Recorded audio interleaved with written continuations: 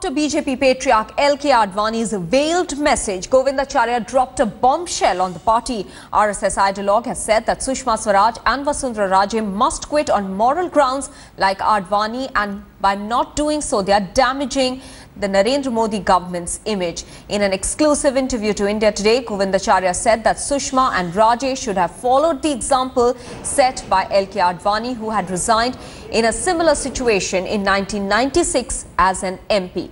Remember, External Affairs Minister and Rajasthan Chief Minister are under the scanner for extending help to the tainted former IPL boss Lalit Modi for acquiring travel documents in the United Kingdom. Let's now listen into the RSS Ideologue salvo at the BJP.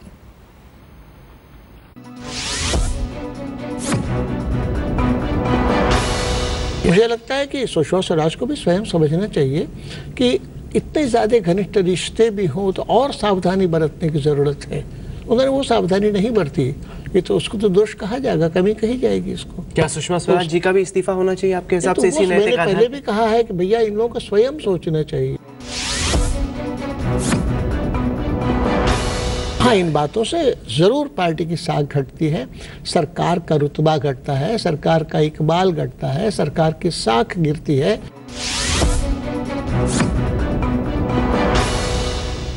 उम्र के बदले स्वास्थ्य, उम्र के बदले गतिशीलता, ये आधार होना चाहिए, ऐसा मुझे लगता है।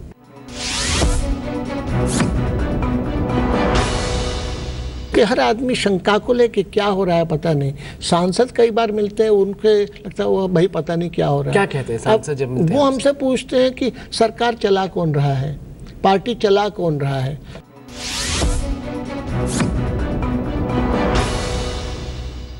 जैसे बड़े बूढ़े बुजुर्गों के साथ होता है घर में, बड़ों को हम इज्जत दें, हर बात माने जरूरी भी नहीं है।